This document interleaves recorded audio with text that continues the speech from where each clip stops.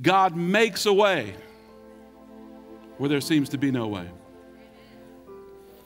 When you're stuck, when you're confused, when your back's against the wall, when your marriage is struggling, when your finances aren't doing well, when your children aren't doing well, when you have a health issue, God makes a way where there seems to be no way. Where there's no way to turn, there's nothing to do, everything is lost. God makes a way where there seems to be no way. Father God is the way maker. Isaiah 43 verse 16, the New Living Translation reads, I am the Lord who opened a way through the waters, making a dry path through the sea, the Red Sea for his people. One more, Isaiah 43 verse 1, Message Bible. When you're in over your head, I'll be there with you. When you're in rough waters, you will not go down. When you're between a rock and a hard place, it won't be a dead end. Seems to me that there are a lot of people finding themselves between a rock and a hard place. Now, these powerful verses state very clearly that God can make a way, that He is the way maker. He is the path opener. He is the trail blazer. He is the road builder. He makes a way when there is no way. So there is no way, but He makes one. Or there seems to be no way, and He reveals one that we couldn't see or haven't seen. He makes a way when it is impossible to us. Have you ever been between a rock and a hard place? Ever feel like you can't make it? Ever feel like you can't, it's impossible, you can't make it? Yeah, I've been there a few times. Ever feel like you're in over your head? I mean, the situation's just too deep. You're treading water.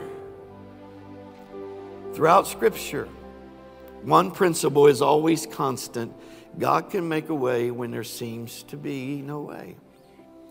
There are times when life hands us situations, and many are in them now with the atmosphere in our world.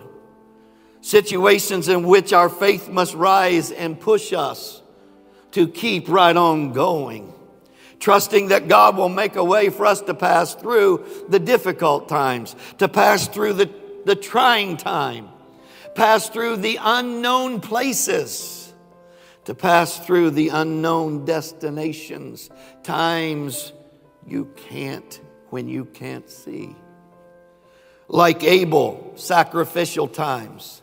Like Noah's stormy times. Like Abraham, times when there's destinations before you that you can't know, you can't see. Like Sarah, barren times. Like Elijah, lonely times. Like Job, painful times. Homesick times, testing times, deathbed times. Just plain old times when it takes faith to handle what we don't know or see or feel or hear or understand. Times when we have to put our faith in the Waymaker. If you will trust Him, you can find Him to be the Waymaker, just like everyone that I just mentioned in the Scripture. It's been my experience that God doesn't mind getting between a rock and a hard place and creating ways for His people. Listen to me today when I tell you that God can make a way where there is no way. Hold on. When you are in one of those places where you say there's no way out of this, There's no way through this. There's nobody that can help me with this. This is the one that's going to destroy me. This is the situation that is the end of me. That's when God steps up and says, you can put your trust in me because I can do anything. The things that we think are blocking us, God is going to use to bring us victory. When we feel lost and we can't find our way, we're going to find out that God will always make a way. Unseen hands are working. You may not see it, but unseen hands are working. Unseen plans are forming and unfolding. You may not see it, but that doesn't mean that it isn't happening. He's working behind the scenes to turn things for your good, to turn things around for your families, to turn things around for prodigals, to turn things around. He's working behind the scenes on ways to bless you.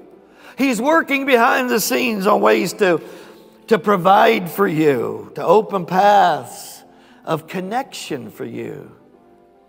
He's leading others into your life that you don't even know about, couldn't possibly know about. He's leading others into your life that will become the answers to your heart cry, answers to your prayers. He's blazing a path beyond the dead ends. He doesn't stop when it looks like it's over. Never has. He makes a way. That's why Hebrews 11 teaches so emphatically, keep going, keep trusting, keep believing, don't quit. What for you is a dead end, to him is an entryway to a place you haven't seen yet.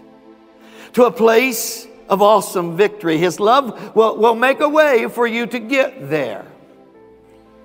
He's the way maker. He has a plan that we haven't seen yet. Oh, I'm confident of that. There's no dead end to him. And I came today to tell you, he's the way maker. You may not see it, but he's the way maker. You may have came in today, or you may be watching today, and you say, I cannot see this. It's okay. He's behind the scene. He's working. And he's the way maker. He's going to anoint you to see beyond the dead end. And he's going to anoint you to move into an area you didn't even know anything about. God will make a way where there seems to be no way. And I want to add this to it. God will make a way where there seems to be no way. Just don't forget him when you get there.